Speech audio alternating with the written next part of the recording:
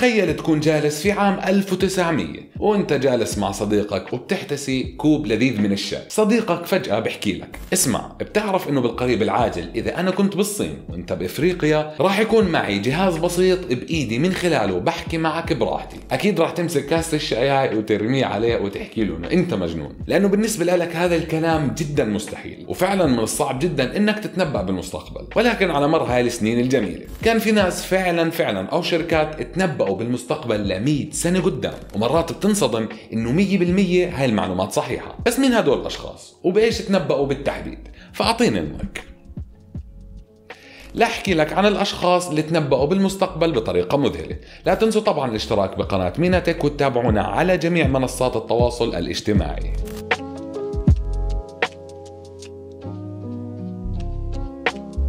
شركة فيلكو في عام 1967. شركة فيلكو كانت رائدة في مجال الإلكترونيات وكانت معروفة بأجهزة الراديو الخاصة بها. بس في عام 1967 أنتجت هاي الشركة فيلم صغير أو دعاية بسيطة بتمثل الحياة اللي منعيشها حاليا. عنوان هذا الفيلم هو 1999 AD. شاهدوا الفيديو.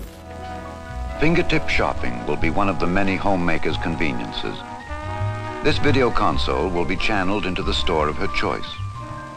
There, a camera will scan a display of wares which she will select by push button.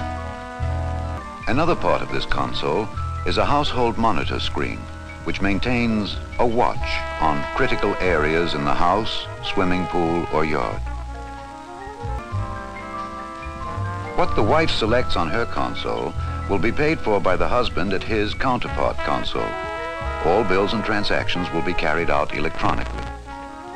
صراحة الموضوع أو الفكرة صادمة. كيف في الستينيات شايفين مفاهيم التسوق عبر الإنترنت ودفع الفواتير أونلاين وتحويل الأموال والتواصل مع ناس آخرين بأي مكان في العالم شغلة هيك بسيطة. الشخص الثاني معنا هو آرثر سي كلارك في عام 1968. تنبؤات هذا الشخص صادمة صراحة. سيد آرثر هو مؤلف كتب خيال علمي ومفكر. تعاون مع ستانلي كوابريك لإنتاج فيلم مقتبس عن رواية خيال علمي اسمها 2001 Space Odyssey. هذا الفيلم كان في عام 1968 ومشاهد داخل هذا الفيلم كالآتي. بإمكانك تشوف رائدي الفضاء بيقرأوا جريدة على جهاز بيشبه جهاز الآيباد، ومبين داخل المشهد إنهم بيتفرجوا على الأخبار اللي بتصير على الكرة الأرضية، وفكرته بتشبه لحد كبير فكرة تويتر. بس وين الصدمة؟ الوصف لهذا الجهاز داخل الرواية وكيف تمثلت بالفيلم كانت دقيقة لدرجة إنه سامسونج استخدمتها للدفاع بشكل قانوني عن جهاز الجالاكسي تاب لما أبل رفعت عليهم دعوة بتهمة انتهاك براءة الاختراع. تخيلوا.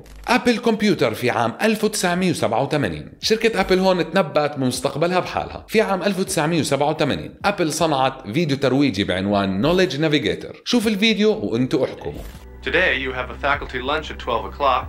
You need to take Kathy to the airport by 2. You have a lecture at 4:15 on deforestation in the Amazon rainforest. Right. Excuse me. Jill Gilbert is calling back. Great. Put her through. Hi Mike, what's up? الجهاز اللي أمام هذا الشخص بيشبه لحد كبير جهاز الآيباد، والشخص اللي كان يتكلم معه بتقدر تتخيله كسيري أو جوجل أسيستنت، وبكون كمان يحكي مع شخص تاني بخصوص موعد، وهذا ممكن تتخيله كسكايب أو زوم في وقتنا الحاضر.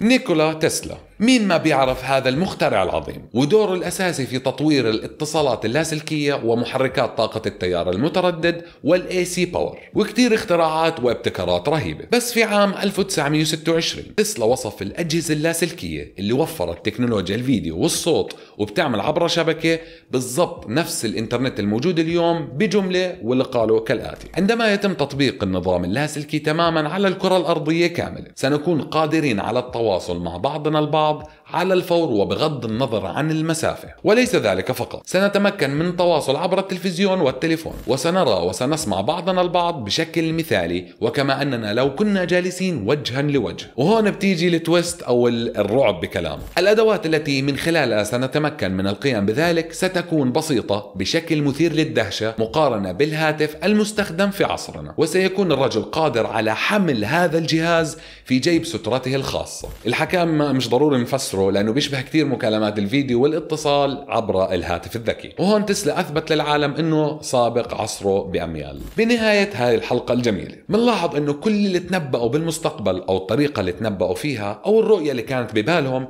كتير متشابهة. يعني أجهزة تواصل، شبكة عالمية، الأجهزة الذكية إلى آخره. بتحسها أنه ما في مهرب من هاي التكنولوجيا، وكل المفكرين هدول أو الشركات عارفين شو اللي راح يصير بالمستقبل. صراحة في ناس كتير راح تحكي أنه والله الاختراعات أو التنبؤات يعني سهلة، مو صعب كتير أنه حدا يتنبأ فيها. اسمع ماذا قال تشارلز دول، مفوض براءات الاختراع في الولايات المتحدة في عام 1899. Everything that can be invented has been invented. يعني كل ما يمكن اختراعه قد تم اختراعه. أكبر نكسة بالحياة لهذا الرجل أنه قال زي هيك. إذا عجبك الفيديو لا تنسانا باللايكات والشير وتشترك بقناة مينا تك ليصلك كل ما هو جديد في عالم التكنولوجيا والأعمال. كان معكم أحمد بسام من مينا تك، شكرا لمتابعتكم.